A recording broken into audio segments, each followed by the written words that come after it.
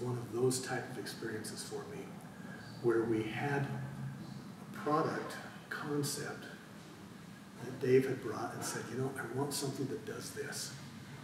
And it needs to look like this, and it needs to be this size, it needs to be able to fit in a pocket, it needs to be this small. And we started researching it, and we said, come to each other and says, nobody does anything like this. Nobody has figured out, at least they haven't put it to market if they have figured out, how to take a product that should be this big and make it this big. Because all of the technology that was used for the product that was this big won't work when you make it this big.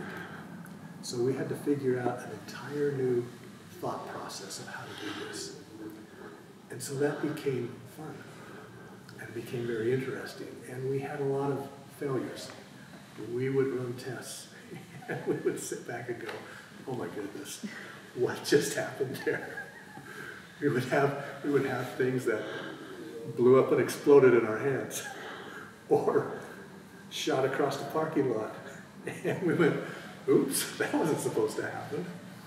And you know, we had these successes, and the successes came from learning from the failures. And so, what was the process like to develop Hero? It was a roller coaster, but it was a fun roller coaster. And I love that process of having a problem that everybody says, you can't do that, and then figuring out, why can't you do that? There's got to be a way.